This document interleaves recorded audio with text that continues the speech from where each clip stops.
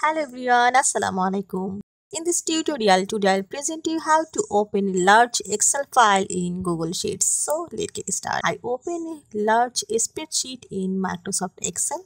This file is too much big and I want to open it in Google Sheets. So I go to my browser and go Google Apps and open a Google Sheets. Need a blank page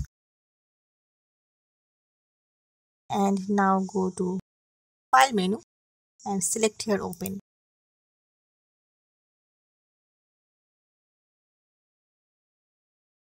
Now select Upload. Go to Browse option and select the file what I have to open in Microsoft Excel. This is my file and the file size is too much big and I open it. Take few seconds to open.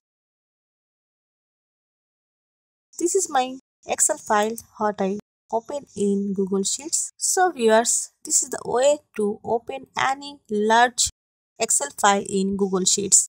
I hope you'll enjoy this video. Thanks for watching and don't forget to subscribe my channel. Thank you.